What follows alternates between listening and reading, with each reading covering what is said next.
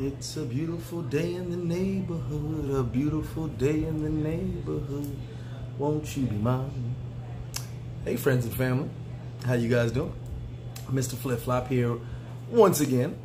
Now, this video right here, with all this going on in the news and blah, blah, blah, I figured why not do a video for safety tips?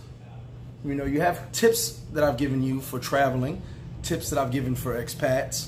I've told you the DR is safe. Now, I'll go into that in a second.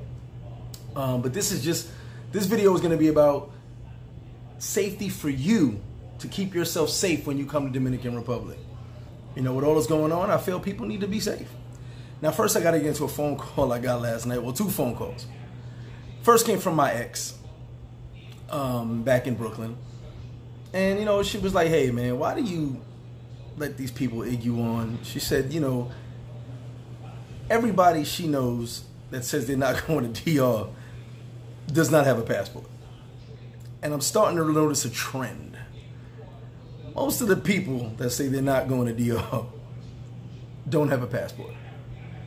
Also, you know, a lot of comments egg me, and I respond because the way media works is one person says it, or one troll makes 4 accounts and repeats it. People may start to believe it like we believe most things. So there's this narrative that someone posted, because I have a business, I'm defending Dominican Republic. Well, if we watched any of my videos, I left a 6-figure job to start my own personal training company. I left my own company, which I was making very good money, to move to the Dominican Republic.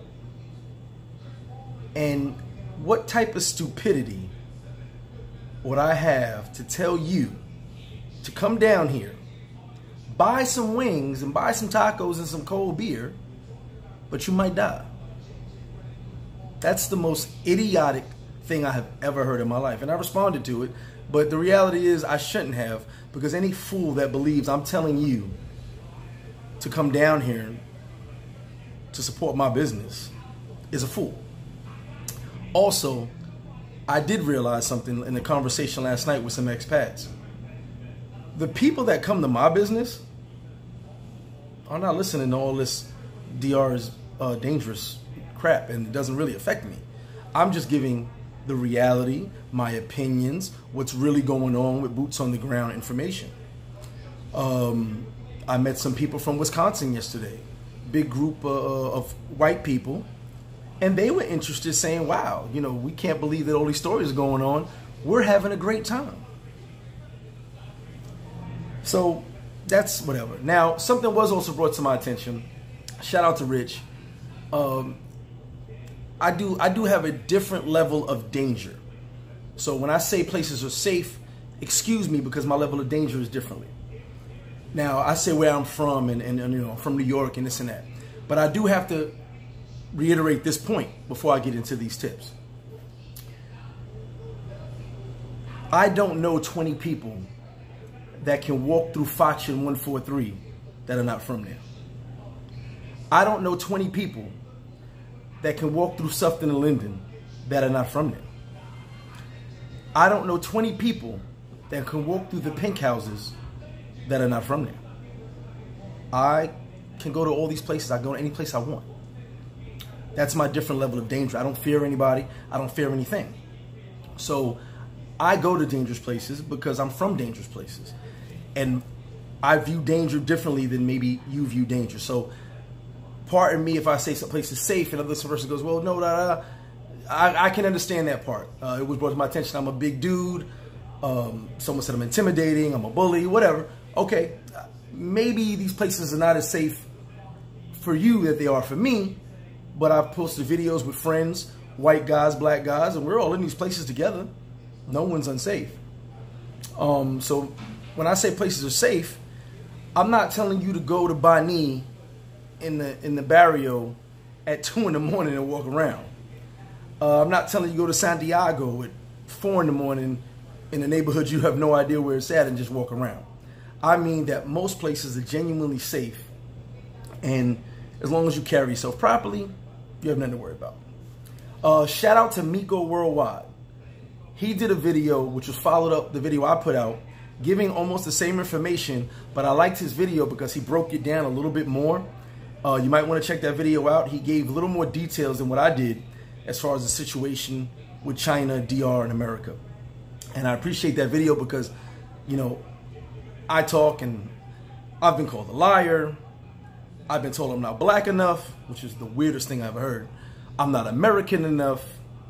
I look Dominican. So it's good to see someone else. Ed Kane put a video up also. Educated Traveler also, and he's got another video coming up. You know, kind of backing up what I've been telling you guys, you know, because it's like, I was just told that if you're not Fox News or ABC News, you're not believable. I pause on that one. So then my uncle called me. And he goes, well, first he has to say a prayer. I love my uncle. And then he goes, Greg, you have to remember something. You had the unique luxury of growing up the way you did. Around white, black, so many different nationalities. You experienced so many different things. Your views on life are different than most people. So when you speak from your standpoint and with confidence, you have to remember, you're a leader and people will follow you or go against you. I forgot about that. Thanks, Unc. I appreciate it. But he also said, keep doing you, and you know, you're very passionate about what you do, and a lot of people support you, but you will have people who go against you. And weird story, I actually found out someone I know very well was trolling me on the YouTube channel, but I won't say anything. I'm gonna say hello, toast to life, and whatever. So let's get into these tips. Tips for you to stay safe in the Dominican Republic when you travel. Excuse me, let me take a sip of my water because I'm in the AC because it's super hot. We're going through a heat wave, and honestly, I can't stand it. It is very hot. Daytime, nighttime, it's like a heat wave for the past couple weeks, and oof.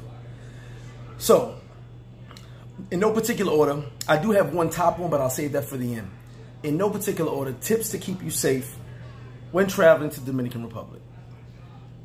Carry yourself properly, which is also when I talked about danger and traveling different places. Carry yourself properly. You know, respect the locals, respect the people, you know, carry yourself with respect. You should do that anywhere in the world, not just Dominican Republic. You know, carry yourself, you know, proud, but, you know, don't just disrespect the locals. You know, don't disrespect the people. As I told you guys many times before, when dealing with hustlers or dealing with salespeople or vendors, all you have to do is no gracias. You don't have to be disrespectful. You don't have to curse them out because they're going to ask you a million times. Just say no gracias. Okay? Now, there's a funny thing I remember when I was younger. I remember these guys, and it happened on a few occasions, where, you know, we're in America, and someone from another country is in America, right? And the person says, what do you mean you don't speak English? You're in my effing country. Why don't you speak English? So I thought about that. When traveling, you go to another country. If you want to step out and about outside of the tourist areas, you may want to know the language. I've spoken on this many times. But I do remember that very clearly. People would say, you're in my country. Why don't you speak effing English? So we want other nationalities to speak English when they come to America, but we don't want to speak their language when we go to their country. I'm just saying. I'm going to just put that out there. You speak Spanish. Now, this is a good tip here. With all that's going on, don't drink from the mini bar. I'm going to the resort next week. Yes, I'm going. I can't tell you not to go to the resort if I don't go. I've got to go myself and use myself as the human guinea pig, as I do, walking around everywhere I go. And I may be drinking from the mini bar, but I'm telling you, don't drink from the mini bar, since that seems to be one of the things that's going on right now. Stay away from the mini bar. Punto, which means period. Also, if you're going to go out in the ocean, if you're going to go in a deep part of the pool, can you swim? Not many lifeguards around in certain areas. Make sure you can swim. Just an FYI. I will put a riptide notification in here, what to do during riptides. I will never need that because I will never go that far out in the water. If it's past my knees, it's not for me. That rhymes, and that's actually one of my sayings. So if you're going to go out in the ocean, if you're going to go out in the deep part of the pool, can you swim? Also, eat and drink at recommended places. You know, did your friend tell you, hey, I can go to this restaurant and this bar and it's very good? As I said before, there are places with fake liquor. Now, let me clarify fake liquor. I didn't say the Chinese fake liquor. I know nothing about that. When I say fake liquor, I mean, if I go buy the top shelf rum, if you open it and drink it, the bottom shelf rum is in there. That's what I meant. If I go buy Patron, there's Jose Cuervo in it. Like a lesser, you buy a higher liquor and a lesser liquor is inside. Excuse me.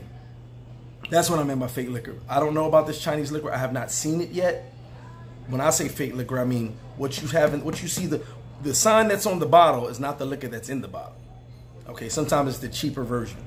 If you buy a cheap rum, a fairly cheap rum, sometimes there's the cheapest rum, that, you know, the wino rum inside of that rather than the rum you're actually buying. So that's what I meant by fake liquor. And as I said, I don't condone in that. Some places do to save a buck. But here we have legit liquor, straight up beer. I go above and beyond for my food because I have to. And that, as I said, if you were watching in my videos, I created Flip Flop for me because I wanted to go someplace that had good food, consistent food, had good drinks, and consistent drinks. That's kind of what, you know, I felt the town was missing. So, not a shameless plug, but go to recommended places to eat and drink. What I'm doing right now, beat the heat, hydrate. Listen, I'm telling you guys, for the past 2.5 weeks, it has been super hot. I've got 3 fans on in my house right now. Baby sleeping naked, I'm sleeping naked, Shorty sleeping naked. It is freaking hot. As you see, I may run through maybe about 20 of these a day drinking so much water because it's hot. And you want to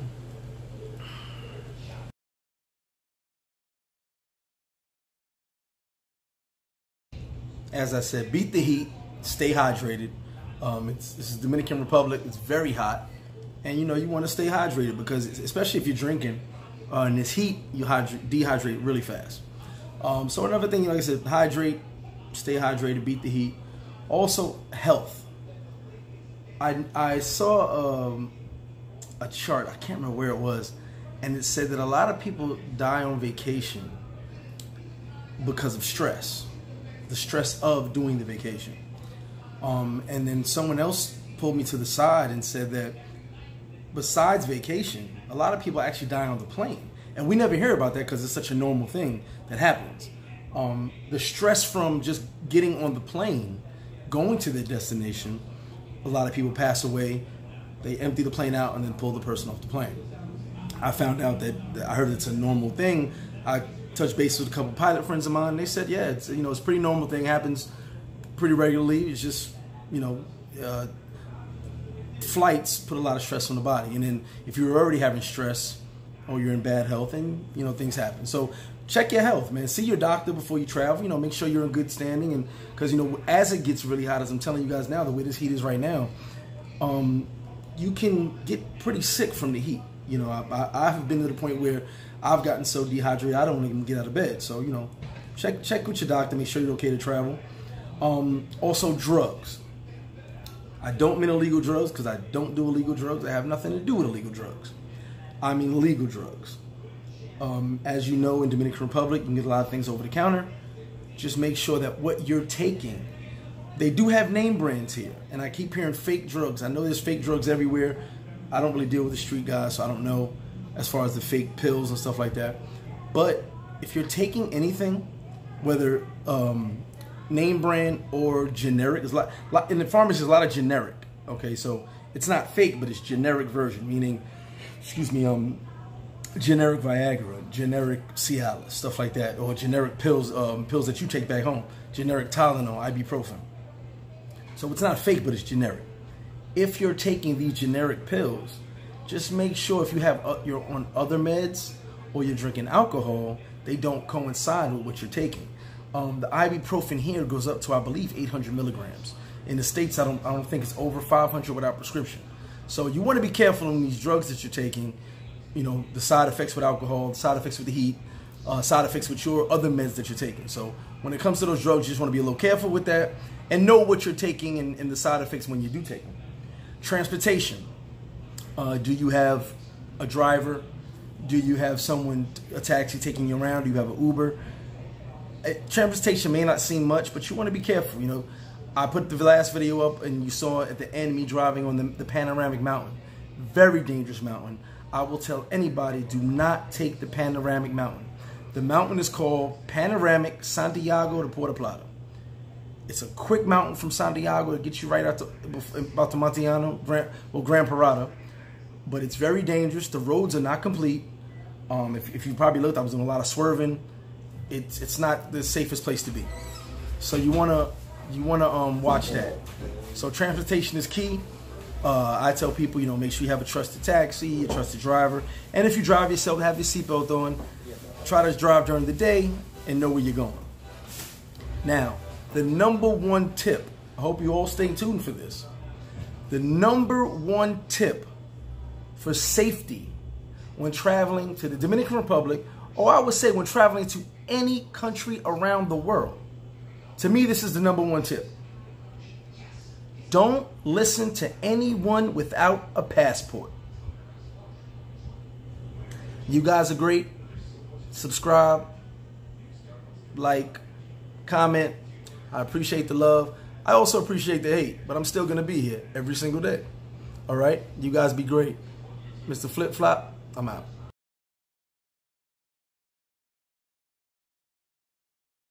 Sir? What happened? What happened now? No, I don't know. Para joderme la vida. O tú no hayas que más el diablo, joder. Que tú no sabes qué hacer. I don't care. What that mean, police? That don't mean chief for me. Police, I'm the law. I don't care. You the what?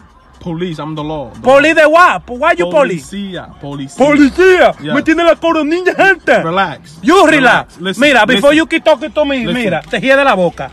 Put that in your mouth, please. No, I don't. Put that in your mouth. I can take that. My friend, you're gonna kill me. You don't need a gun to kill me. You need your breath. Listen, my I'm God. gonna give you a ticket for being disrespectful. You wanna give me a ticket for what? Being disrespectful. That bullshit. I'm gonna give you a ticket for wasting my time, stupid. You can't do that. Oh, yeah, I can do it. I'm doing it right now. Look, no. $700. Jódete. Stop. Toma. Stop. You the ticket. Excuse me. Excuse me. Excuse me. Back up. I need some backup. Dominican socks.